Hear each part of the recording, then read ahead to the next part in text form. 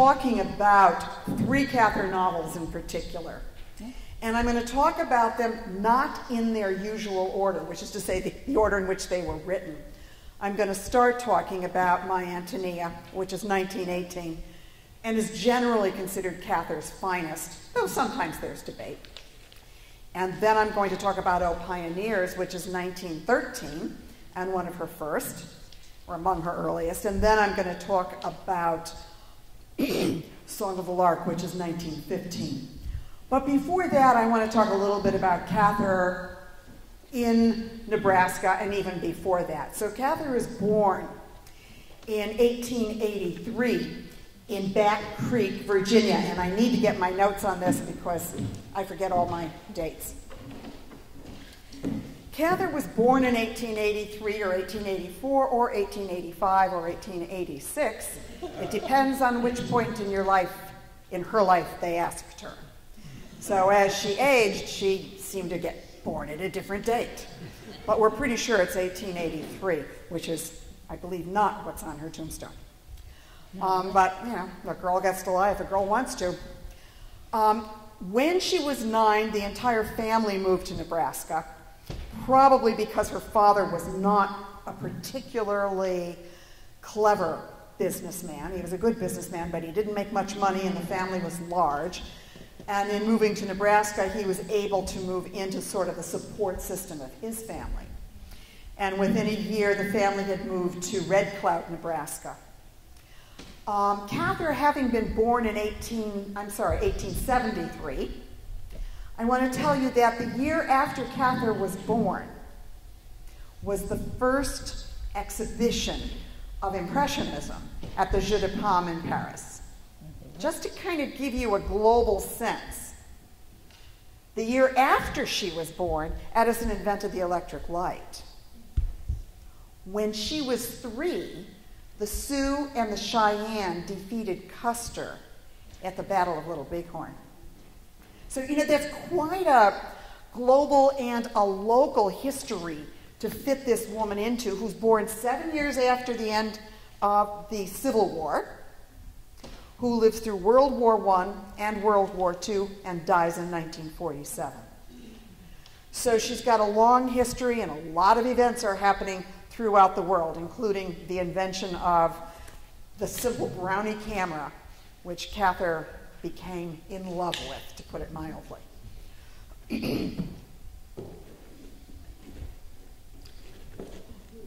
That's why I don't want to get up there. When the family moved to Red Cloud, Nebraska, there was not much there. Indeed, there isn't much there today either.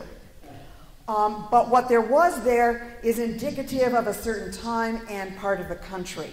There was a post office, because all small Midwestern towns had post offices. There was a library, because all small Midwestern towns had libraries. And there was an opera house. Why was there an opera house in Red Cloud, Nebraska, that still has the original cobblestone streets? And not much else. There was an opera house because it was an area with a very large, as much of the Midwest was, it was an area with a very large German immigrant population. And we know from historical work that's done that when Germans moved into various parts of the Midwest, they took up collections to build opera houses because music was really important. So even though the area was heavily farmers, there was nonetheless this, what we would today think of as high cultural interest in opera. And of course then in stage dramas of various sorts. And indeed Red Cloud, Nebraska, which is quite a ways from Lincoln, it's a long train ride, became a stop for traveling theater groups. So while Red Cloud has nothing and nowhere to be, at the same time it has there things that a clever child, a curious child, could interest herself in. There was culture. There were books. And equally important, there was an extremely strong, large, active group of immigrants from Europe. And one of the things that's most stunning about Cather as an artist is that she, in every way, wants to name herself not as an American artist, not as a woman artist, as author. Because who she loves and who she reads is not American. It's European. She reads in German, she reads in French. And she thinks that these writers are the best there is, and that's who she wants to be. But she also believes very strongly that where good art comes from is from memory. And her memories are American. So she's got a kind of an interesting, I want to say in a way, an interesting conceptual problem, or identity problem, as my students would like to say.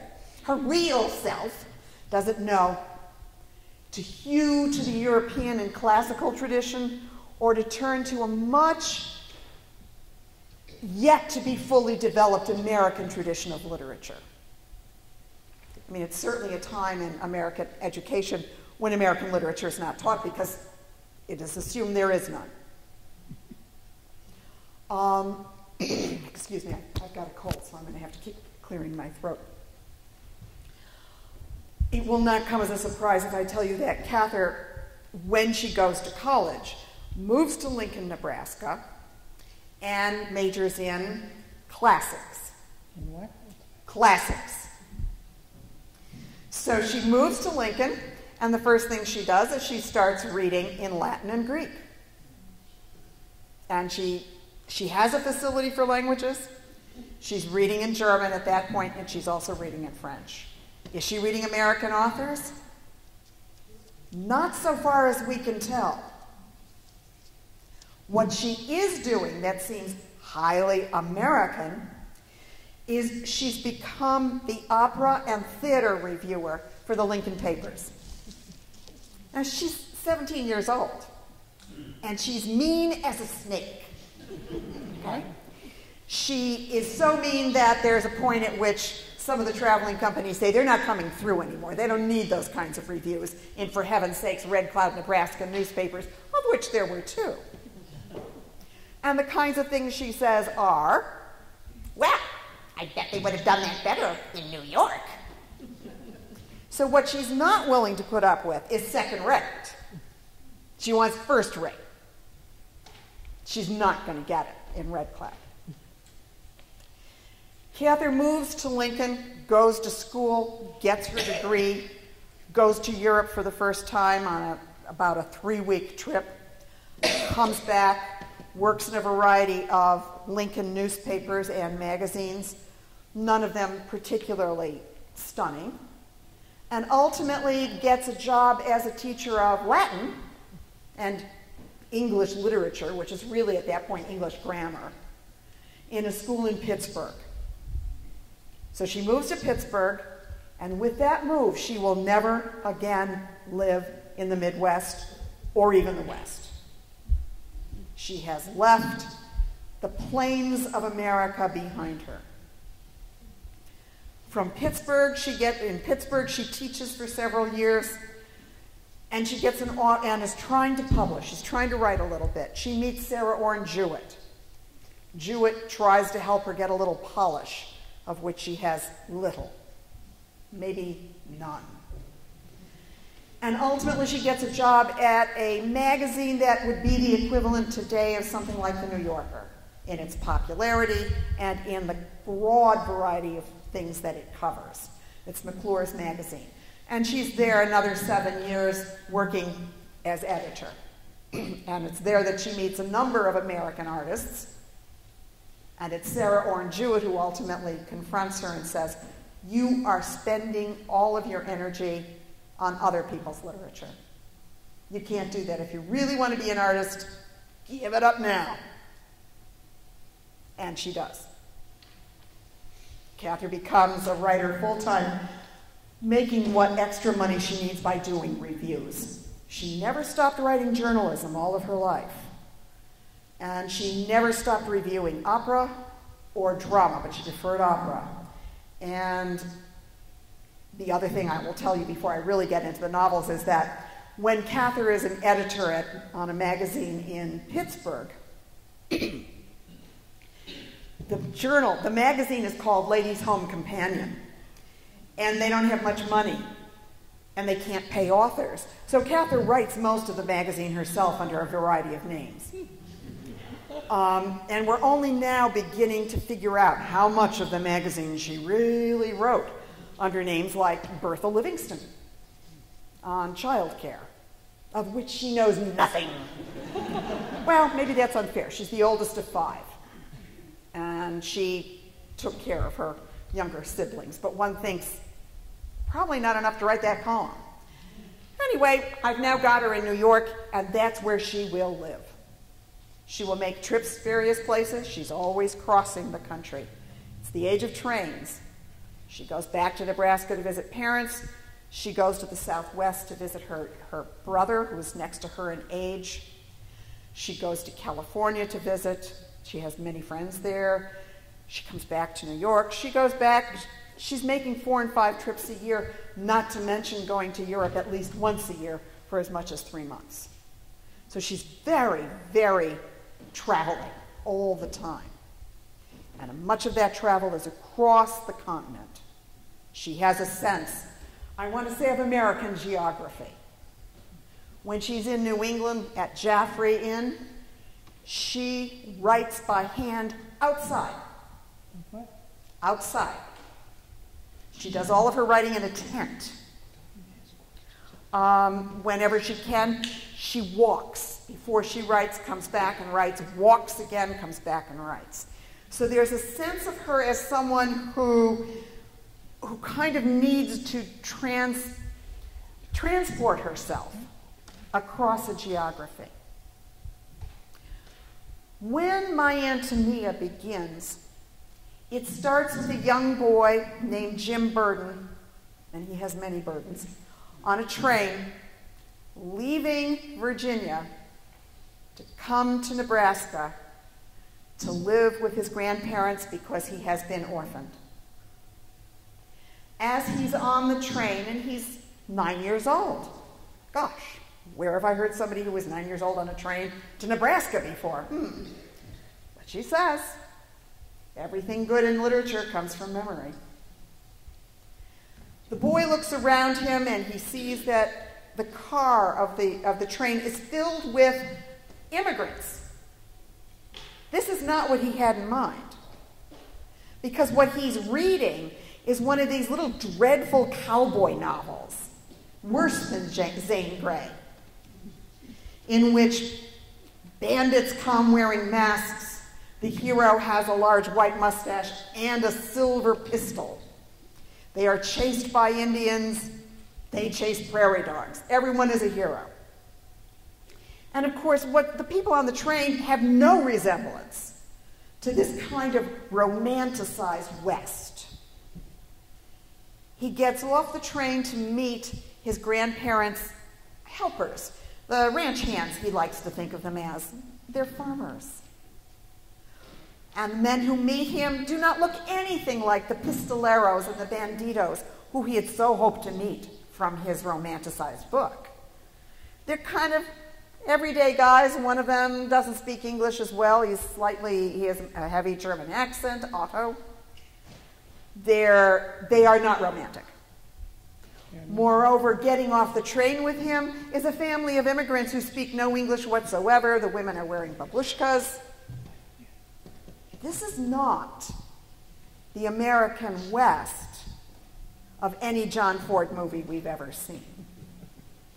This is the West that Cather grew up in, and it is the West of her memories. But it is the absolutely non-romanticized West.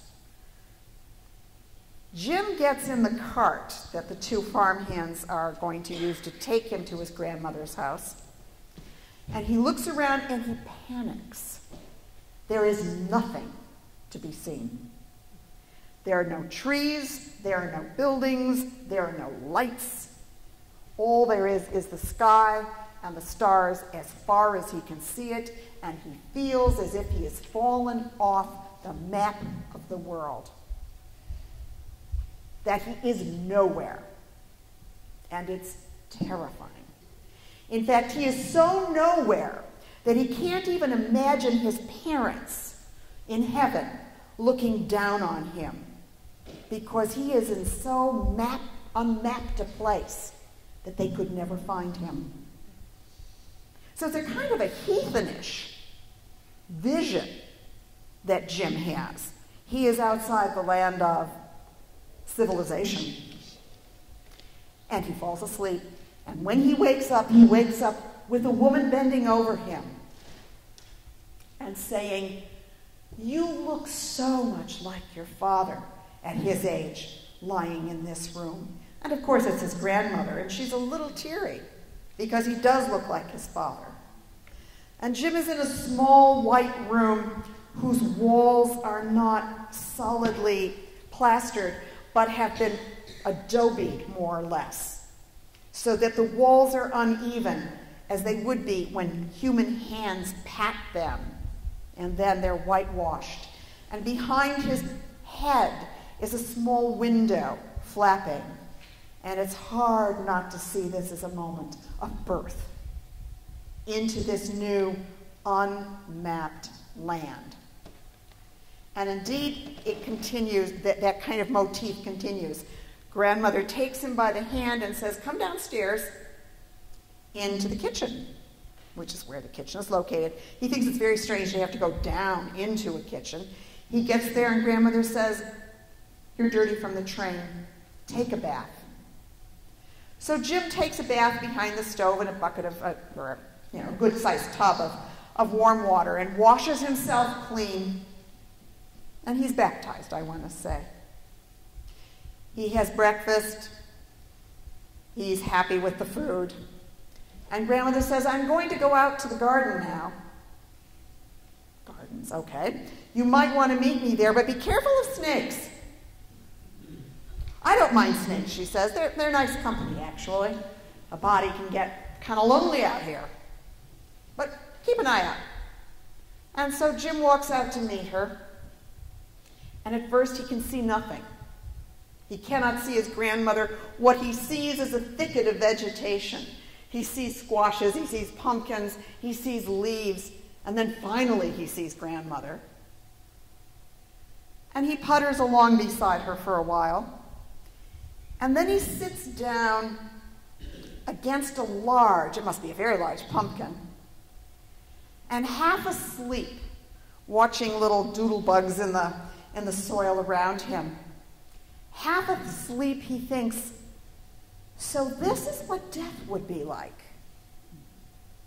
This lovely moment in which the sun shines and I am warm and enwrapped in it. A moment when Jim feels he is dissolved into something truly great. And of course, it's nature. And so in just one chapter, I want to say, Cather takes Jim from a moment when, orphaned, he experiences himself as being nowhere, as entering into no man's land, has him born there, has him baptized there, and then has him die there, happily. I want to say, in the embrace of a pumpkin. That moment, I think, is quintessential for thinking about how Cather starts to understand the meaning of art making. And I'm sorry to say it because she'd hate me, in America.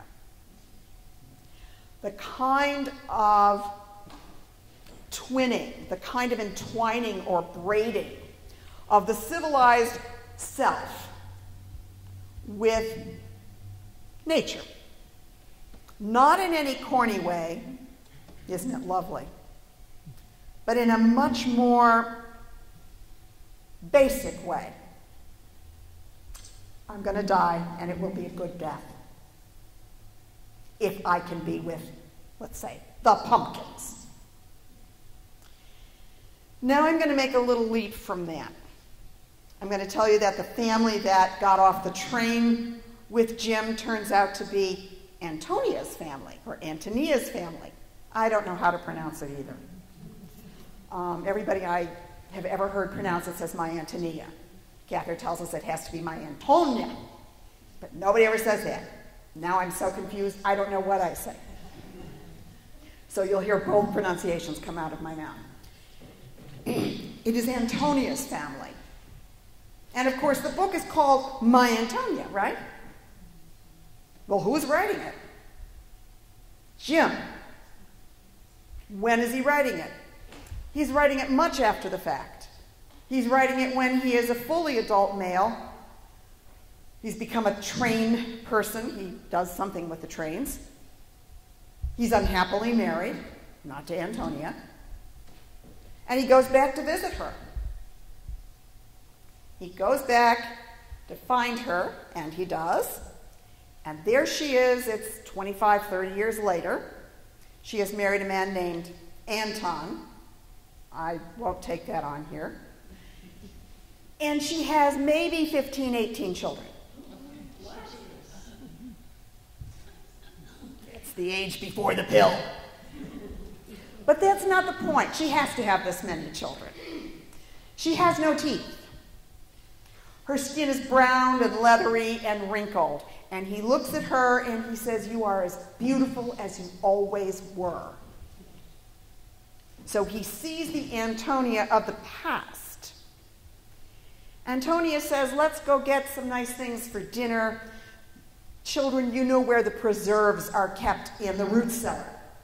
Get some of them." The children go in to get the preserves. And Jim turns around from talking with Antonia, and they come bursting out of the root cellar. All of them. Tumbling and pushing one another and laughing and singing and making a heck of a lot of noise. And it is that moment when we realize the novel began with nothing, unmapped, and nowhere. And now it's ending with this moment of incredible fruitfulness. That if there is an artist here, it's Antonia. But she doesn't get to tell her own story, which is maybe why she's toothless. Jim tells her story. It's Jim's memory of Antonia, not Antonia's memory of herself or of Jim, that writes the tale. We know this from the beginning, and we forget it by the end. So it's a complicated novel insofar as we come to think that the artist that Cather best imagines is the artist of reproduction, of an incredibly multifarious female body that just keeps turning those babies out. Their bursting from that root cellar is very like Jim being born out of his grandmother's kitchen. On the other hand, that sounds to me always like, oh, come on. 23 children and no teeth, and that's what you have to be an artist? Give me a break. But it isn't true, because there's Jim who writes the story. And is it true, the story? Well, I don't know. Is that the story Antonia would tell? Probably not. She'd probably have a very different story. So the artist's memories are what get told, but the truth, not necessarily. And we have to kind of realize that there's an odd balancing act here. Is it Jim who records the story that we are reading? Or is it Antonia, who we don't know a thing about from the time she meets Anton until now?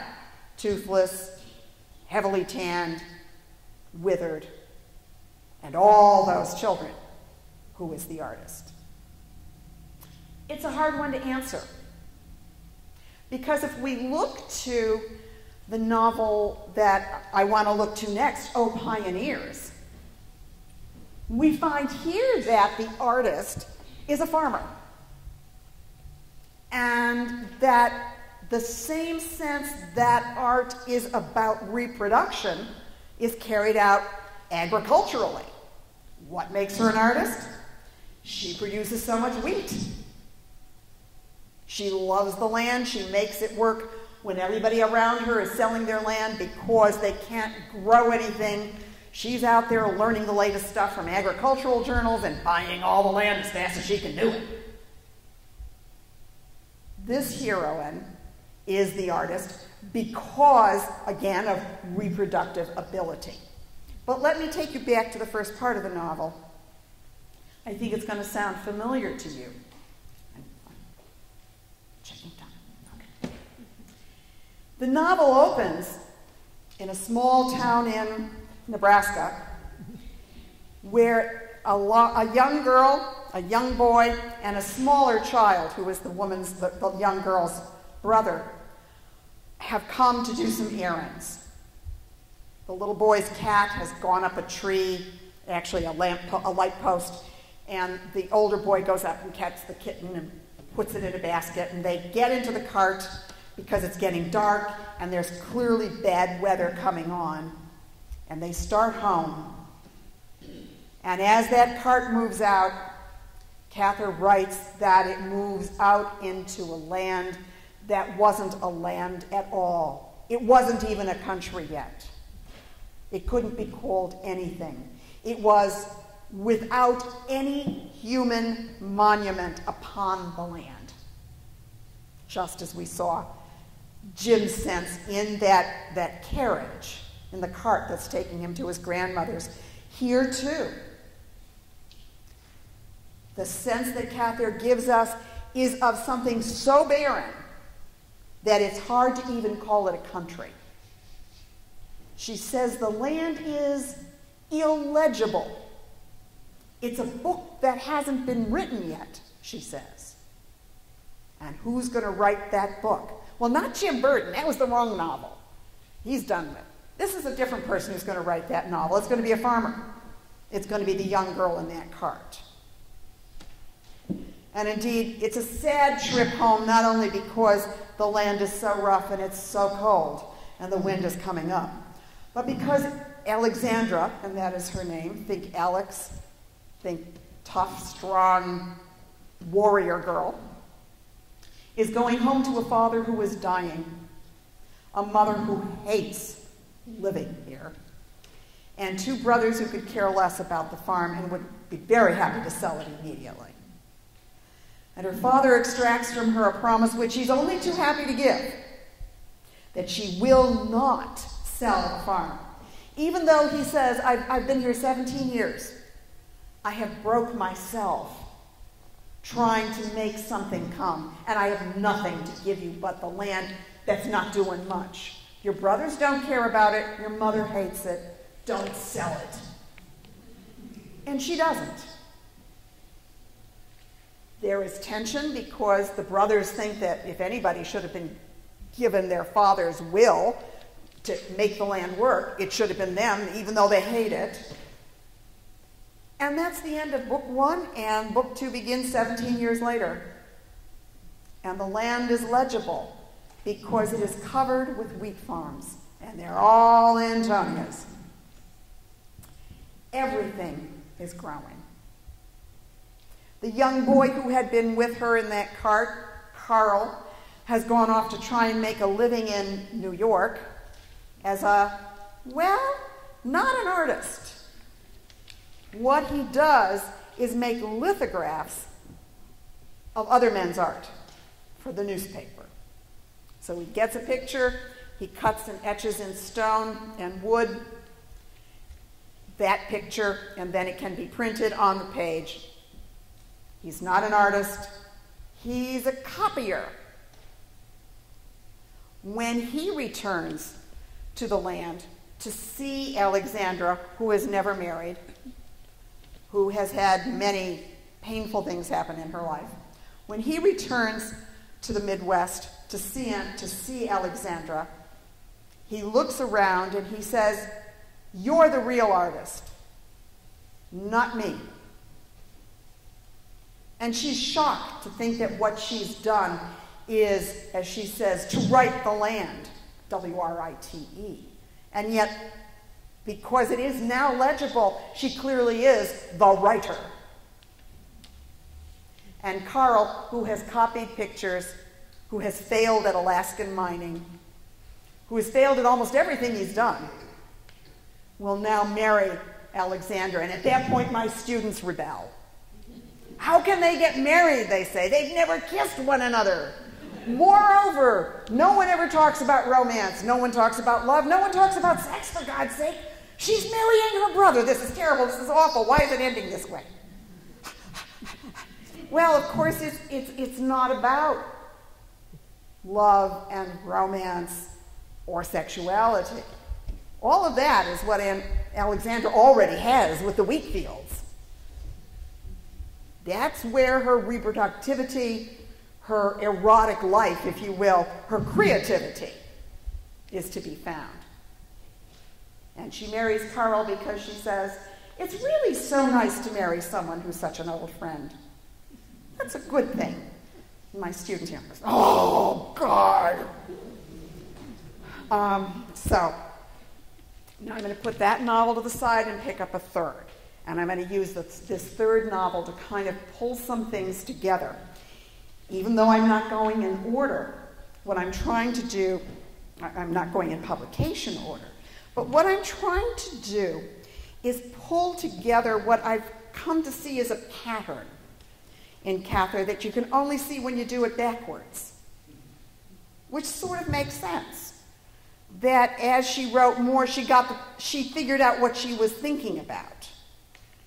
And so with the earlier novels, we see her still, I want to say, scratching her head just a little bit and trying to get it, though I think she always got something really very right.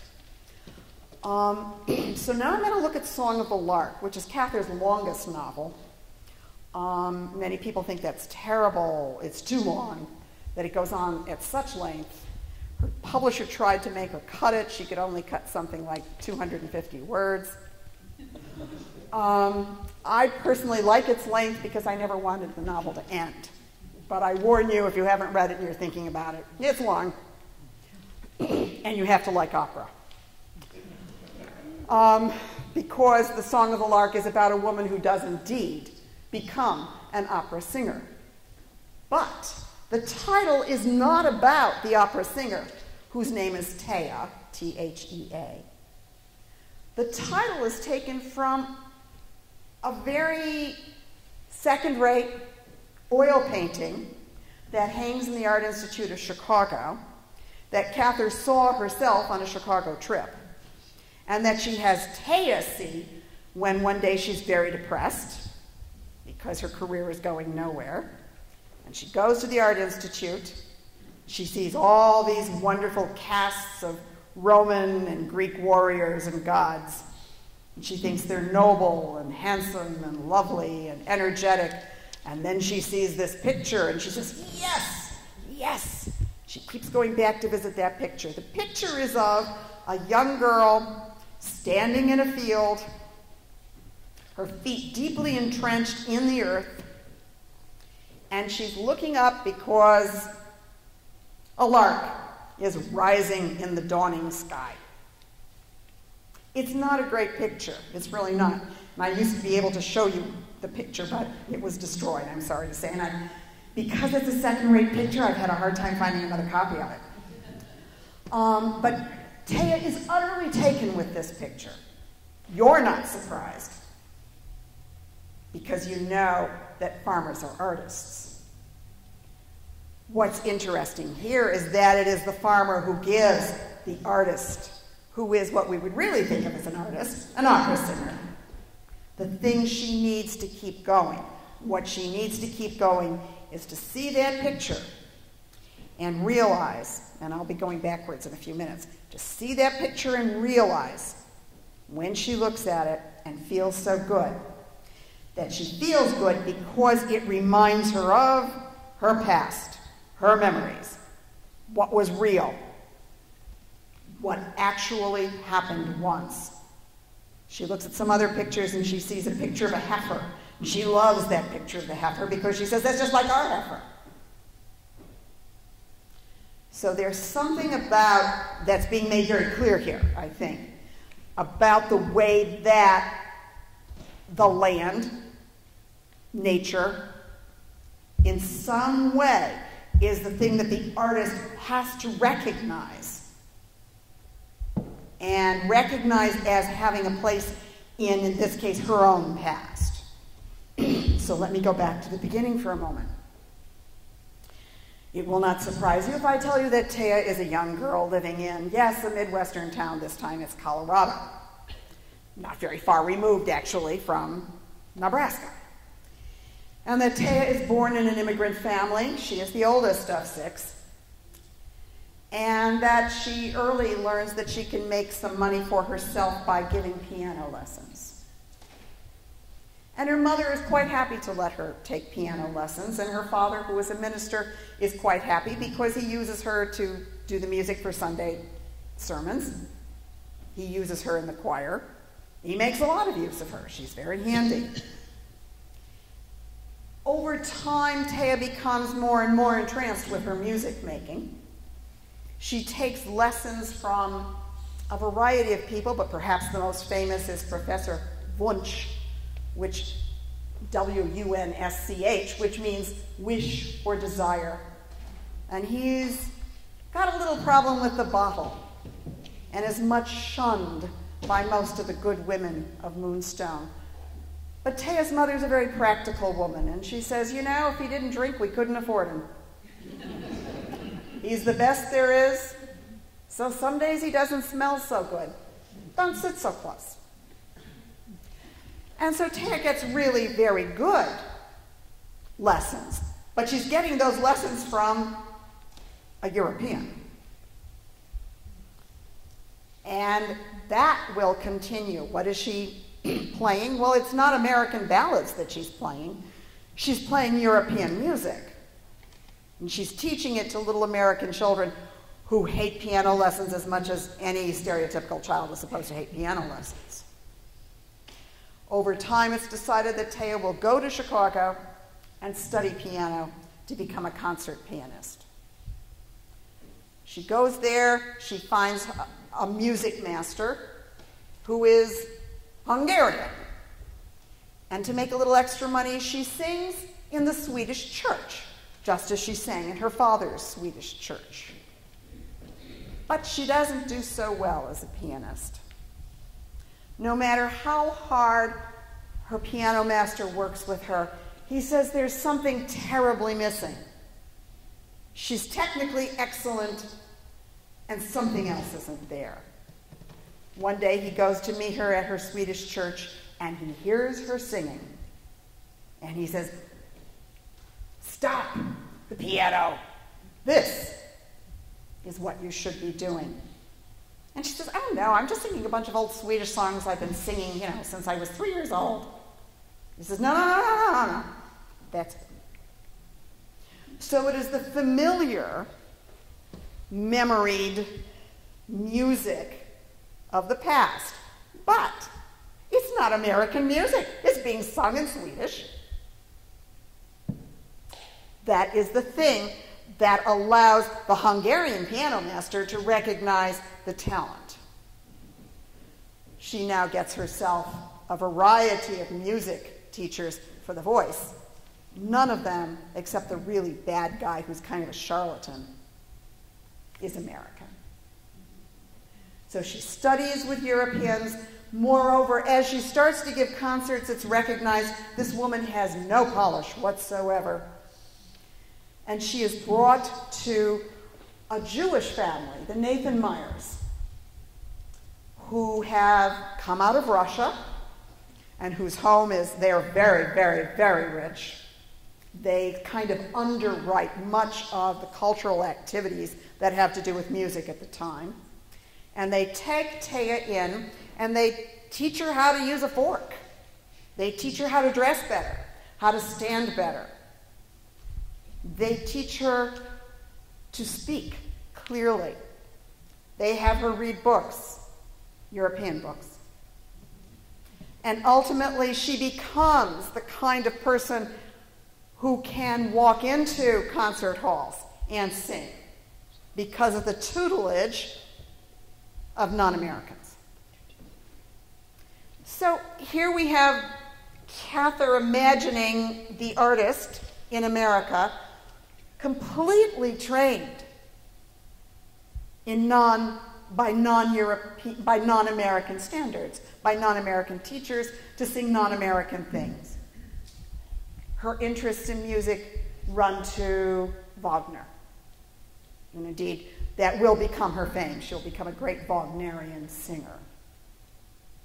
But she becomes depressed because she thinks this whole art world thing is kind of a sham, that people who don't sing very well but are kind of ritzy get ahead, that glitz means more than real talent, that it's all in who you know. And she's thinking of getting out of the opera business.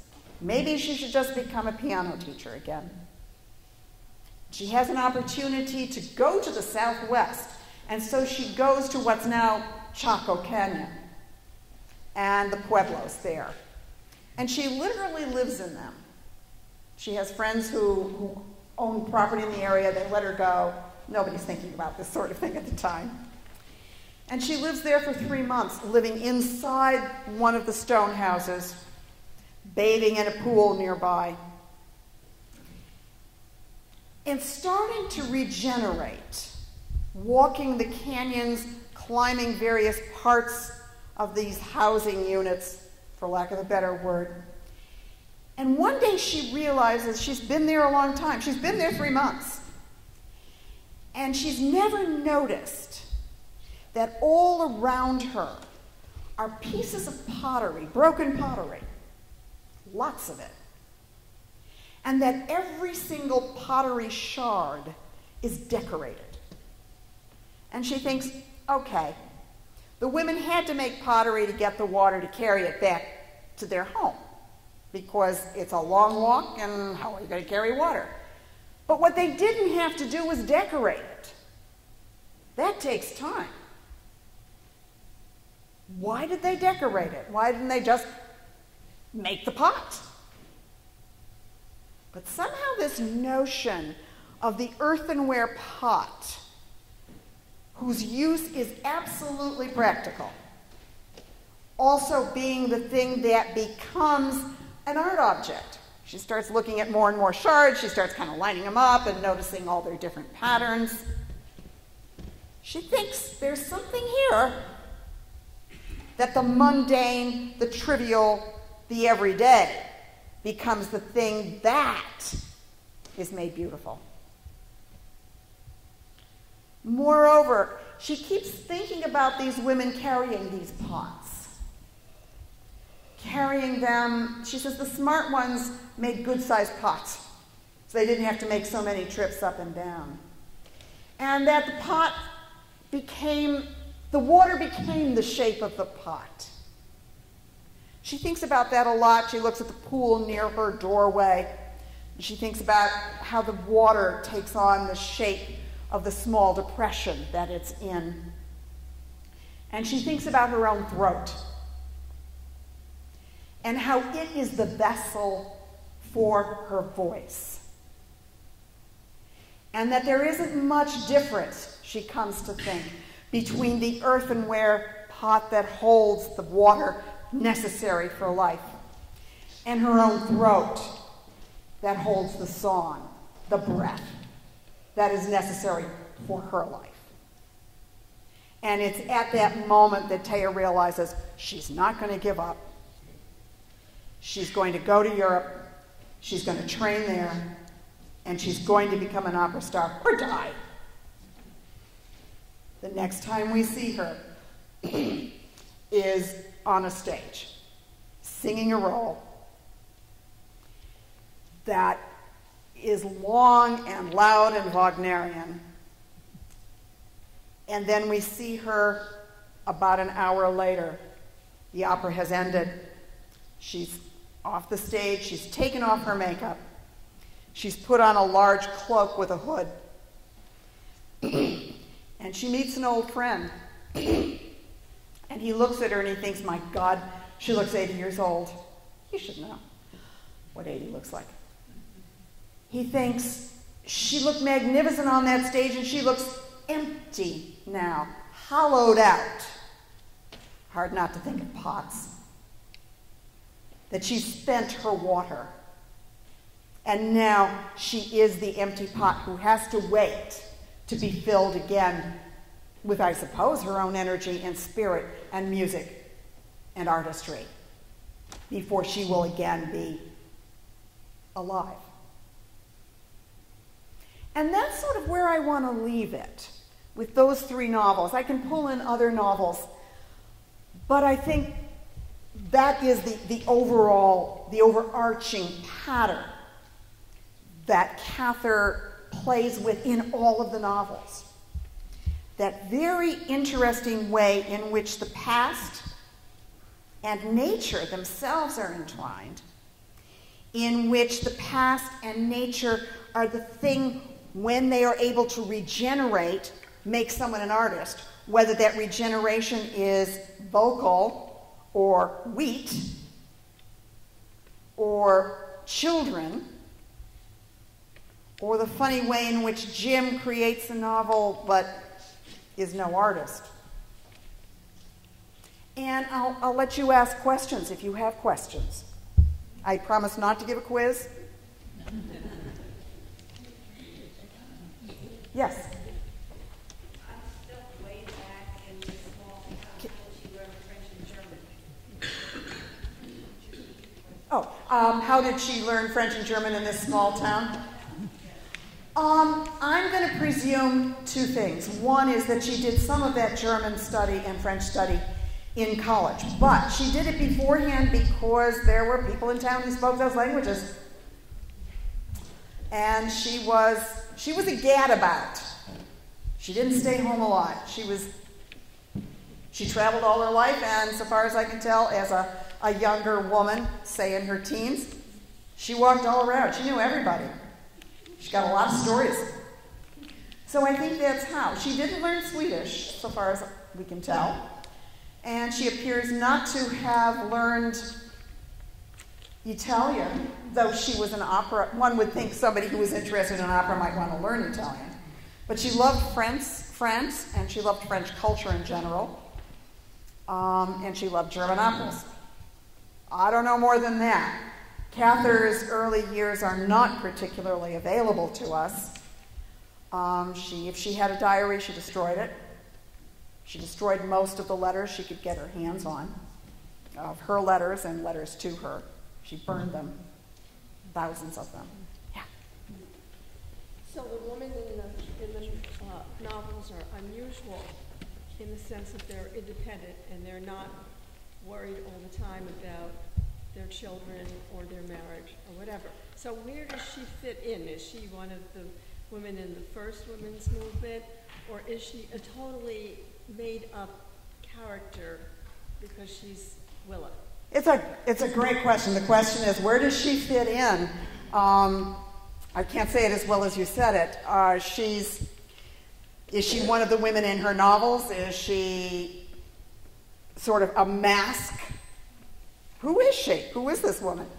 Cather is pretty adamant that she's not a woman. She doesn't want to be a woman because women write drivel and she doesn't write drivel. But I think there's more to it than that. She doesn't want to be a woman because she doesn't want to get married. She doesn't want to have children. Because if you have children, you do not become an artist. You are not Antonia. You lose your teeth and nobody writes a story about you. Was she a lesbian? Probably. But it's not a word that exists early in her life. It only comes into being as a word later in her life. Freud writes The Interpretation of Dreams in, I think it's 1899, so when she's in her 20s. She made her own way. She's one of the few women we can point to in American literature, one of the few people we can point to in American literature, who made a living from her writing. I mean, everybody else was a doctor, an insurance claims adjuster, or a custom officer, or you name it.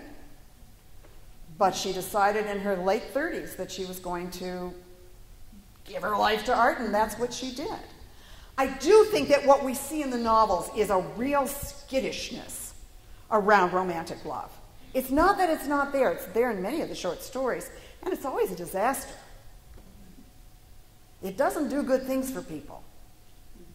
So the best loves are those like Antonia and Jim Burden. There is no romantic love involved. Or like Antonia herself, who marries somebody who's just like her, Anton. She marries her male twin. Okay. Sounds like fun to me. Or someone like Alexandra, who lives all of her life quite independently, and then marries her best friend sort of towards the end of things. I think Cather is very skittish about marriage. Her male characters who marry unhappily. You cannot find happy marriages. In fact, I would say the happiest marriage in any Cather novel is between the two priests in Death Comes for the Archbishop. And even that doesn't last all their lives, because the one priest decides that what he has to do is go join sort of the poor people of the Mexican area, of the New Mexico area. And the other priest has become an archbishop. So she's hands off. If you want to write, don't have children. Yeah. Where does this not wanting to be considered American? Well, I think she feels that if she's considered American, it's too diminishing, that the great authors have all been European. And that's what she wants to be, as a great author. You want to be the first American great author. No, that wasn't enough. She has big ambitions. I mean, she writes 12 novels. I'm trying to think if there's another woman author who's written that many who is a great author, as opposed to, say, people who I might like to read, but who I would not call a great author. Edna Ferber. I like Edna Ferber. I like Rumer Godin. They've written a lot of novels, but I don't think that they're great authors, and I think Cather is a great novelist. It is odd that somebody who is so associated with American literature, and more with the American plains, is somebody who herself says, look, memory is the most important thing you work with as an artist, and I'm not an American writer. Come on, Willa. Can we get real here? But it's hard not to be.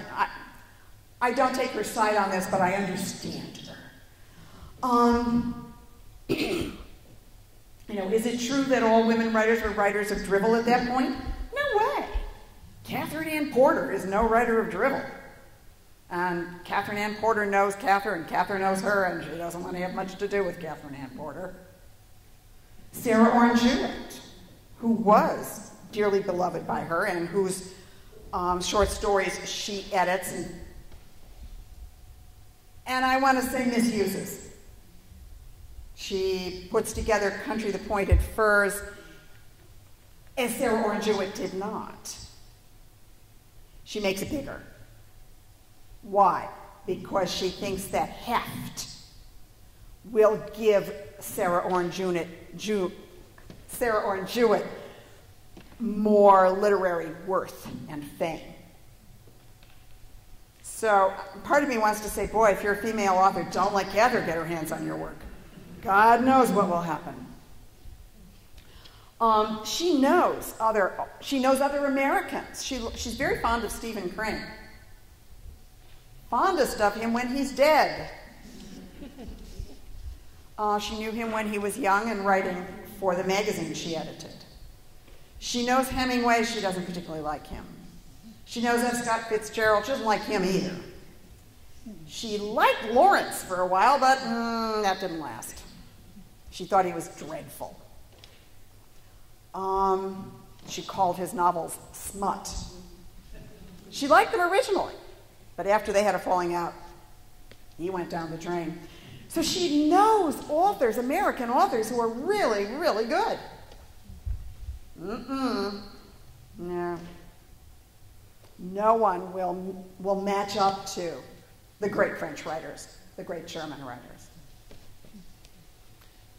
Perhaps in a funny way, by turning her face so firmly to European culture, Cather is making a defensive move. You can't compare me to any Americans. I'm not. Don't even think of it. Oh, you haven't read all of these French authors in French? Your loss.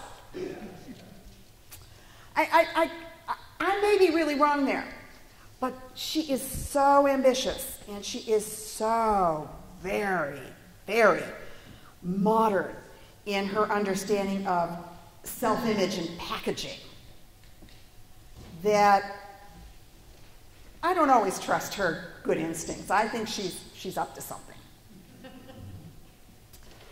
Yes? But how influential then were her opinions when you got to the war?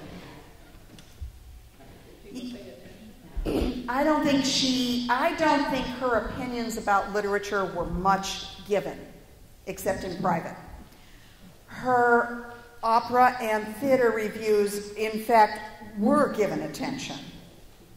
So it's almost as if when she works out of her field, that's where she has some kind of authority.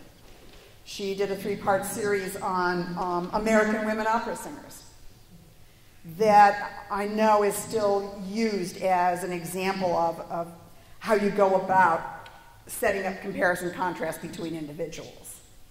It gets used in English classes from time to time. But it's a nice piece of writing. So she did not write reviews of books. Whether she was asked and turned down, this we don't know. Maybe, maybe not.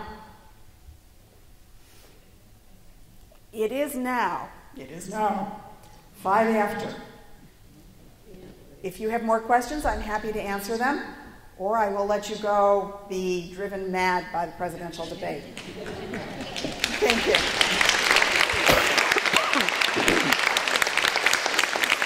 You were a great audience.